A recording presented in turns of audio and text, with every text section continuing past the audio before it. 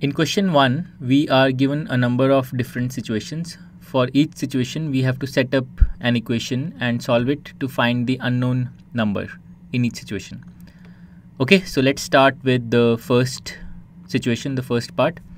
Add 4 to 8 times a number, you get 60. So we have to set up an equation for this situation, and then we have to find the unknown. The unknown is this number that is being referred to. So let's assume that the unknown number is x. So x is what we have to find. Okay, so add 4 to 8 times a number. So 8 times x, 8 times the unknown number will be 8x. If you add 4 to this, you will get 8x plus 4, and we are told that you get 60. So 8x plus 4 should have a value of 60, and hence the equation we get is 8x plus 4 is equal to 60. Now we can solve this equation and find the value of x.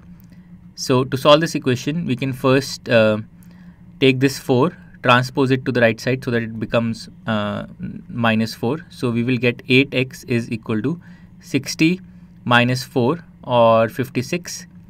And now we can take, we need to get rid of this 8, so we can divide both sides of the equation by 8. So we will get x is equal to 56 by 8, and 56 by 8 is equal to 56 by 8 is 7. So x is equal to 7. So the unknown number in the problem is 7, and we can verify that the answer is correct. If we take 8 times 7, that's 56, and 56 plus 4 is 60. So the answer for part A is 7.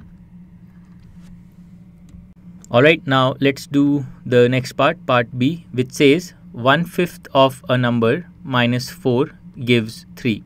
So again we have some unknown number. 1/5 of that number minus 4 gives us 3. So let's again assume that the unknown number is x. Okay, now let's form an equation in x. So 1/5 of this number, 1/5 of x, we can write this as x by 5, and 1/5 of the number minus 4. So if we subtract 4 from this, so this whole thing should be equal to 3. So the equation we get is x by 5 minus 4 is equal to 3. Now we can solve this equation and find the value of x. So to do that, first we can take this minus 4 and transpose it to the right side so that it becomes plus 4, and we can write x by 5 is equal to 3 plus 4, or 7. And now to get rid of this 5 in the denominator, we can multiply both sides of the equation by 5. So we get x on the left side, and on the right side we get 7 into 5, or 35. So the answer in part B is that the number is 35, and we can check that the answer is correct. 1/5 of 35 is 7. 7 minus 4 gives us 3. Alright, now let's do the third part, part C, which says if I take 3/4 of a number and count up 3 more, I get 21. So again, let's assume that the number that we have to find, the unknown number, let's assume that this unknown number is equal to x.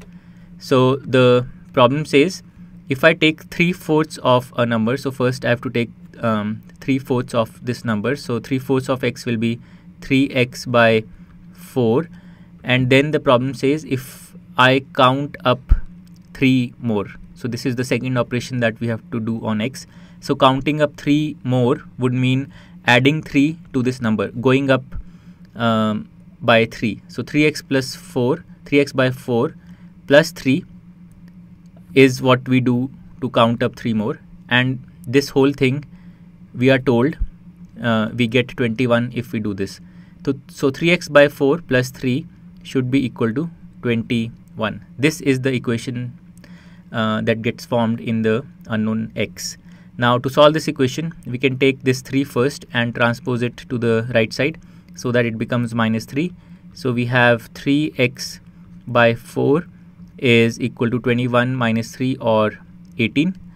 Now in the next step, what we can do is we can multiply both sides of the equation by 4 so that we get rid of this denominator 4. So if we do that, we will get 3x on the left hand side, and on the right hand side we get 18 into 4 or 72. Finally, we can get rid of this 3 by dividing both sides of the equation by 3. So we will get x is equal to 72 by 3, which is equal to 24. So the answer in part C is that the unknown number is 24, and we can verify that this is correct. If I take 3/4 of 24, that's 18, and if I count up 3 more from 18, I get 21, which is what we are told. So the answer in part C is 24. Now let's do part D. Now part D says, when I subtracted 11 from twice a number, the result was 15. So again we have some unknown number. Let's assume that this unknown number is x. You can take any other letter also, but let's take it as x. So now we are told, when I subtracted 11 from twice a number. So the first thing we can do is take twice the number. So twice the number will be 2x, 2 times x, and now I subtracted 11 from twice this number. So the result I will get is 2x minus 11, and we are told that the result I got was 15. So 2x minus 11 should be equal to 15.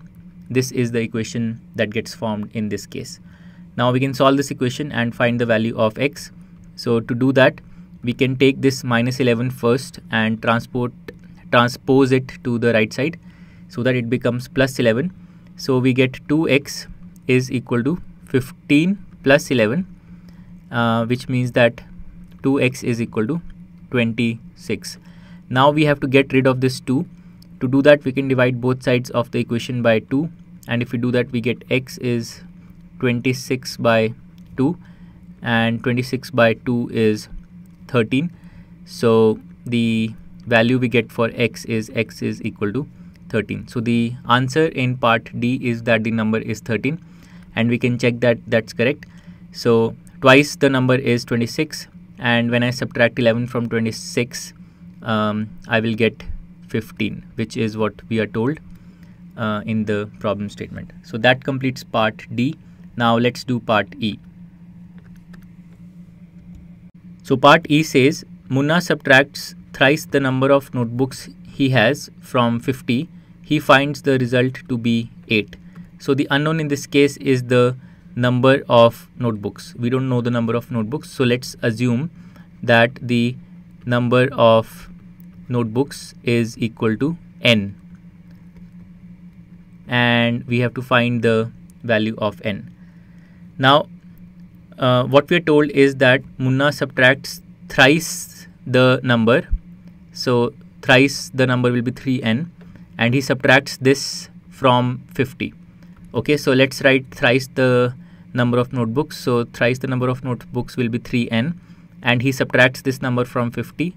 So what he does is basically calculate 50 minus 3n, and we are told that the result he gets is equal to 8. This is what we are told. So the equation we get is 50 minus 3n is equal to 8. Now we can solve this equation and find the value of n. So to do that, let's take this 50 and transpose it to the right side. So we get minus 3n is equal to 8 minus 50, which means that minus 3n is equal to minus 42. And now we need to get rid of this minus 3 because we need to find the value of n. To do that, we can divide both sides of the equation by minus 3. So we get n on the left side, and on the right side we get minus 42 by minus 3. So the minus signs cancel out, and 42 by 3 is 14. So we get the value of n as n is equal to 14. So the answer in this case is the number of notebooks is 14, and we can verify that this answer is correct. Thrice this number is 42, and if we subtract 42 from 50, we get 8, which is what is given to us. So that completes part E. Now let's go to part F. So in part F, the statement is Ibn Hal thinks of a number. If she adds 19 to it and divides the sum by 5, she will get 8. So we have some unknown number that she thinks of. So let's take this unknown number to be x. And now we will form an equation in x. So what are the two things Ibn Hal does with this number? She adds 19 to it first. So if she does that, she will make x plus 19, and then she divides the sum by 5. So basically she divides x plus 19, this number, this sum, by 5, and we are told that she gets 8. So the equation we will get is x plus 19 by 5 should be equal to 8. Alright, now we can solve this equation and find the value of x. So first, to solve this equation, we need to get rid of this 5, and to do that we can multiply both sides of the equation by 5, and if we do that we will get x plus 19 on the left side, and on the right side we get 8 into 5 or 40. And now we can take this 19, take it to the right side, transpose it to the right side, so that it becomes minus 19. So we will get x is equal to 40 minus 19, and 40 minus 19 is equal to 21. So the answer for part F is that the number that Ibn Hal thinks of is 21, and we can verify that this is correct. If she adds 19 to 21, she will get 40, and if she divides 40 by 5, she will get 8, which is what is told to us. So that completes part F. Now finally let's do part G. In part G, the statement says Anwar thinks of a number. If he takes away 7 from 5 by 2 of the number, this much times the number, the result is 11 by 2. So once again there is some unknown number that we don't know what it is. Anwar thinks of some number. So let's say that the unknown number is equal to x. Now what Anwar does is he calculates 5 by 2 of the number, and then he takes away 7 from that result.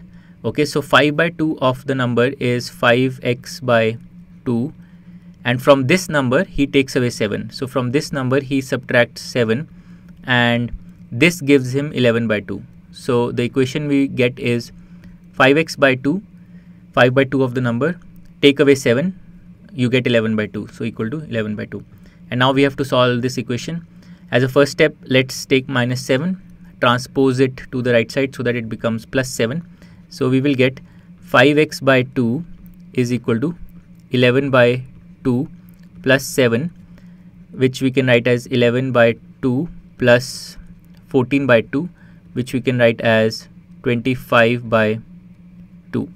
So the equation we get is 5x by 2 is equal to 25 by 2.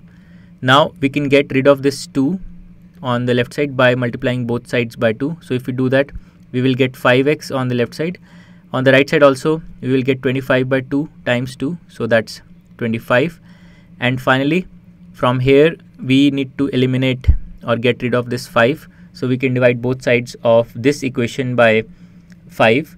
And that will give us x equal to 25 by 5 or 5. So the number that Anwar thinks of is 5, and let's verify that this is correct. 5 by 2 of this number will be 25 by 2, and if he takes away 7 from this number, so he will get 25 by 2 minus 7, which is 25 minus 14 by 2, which is 11 by 2. So the answer 5 is correct. That completes part G, and with that we have completed the whole question. To learn more about how QMath can help you crack school and board exams, explore QMath Leap, a live online classroom program run by highly experienced and committed teachers.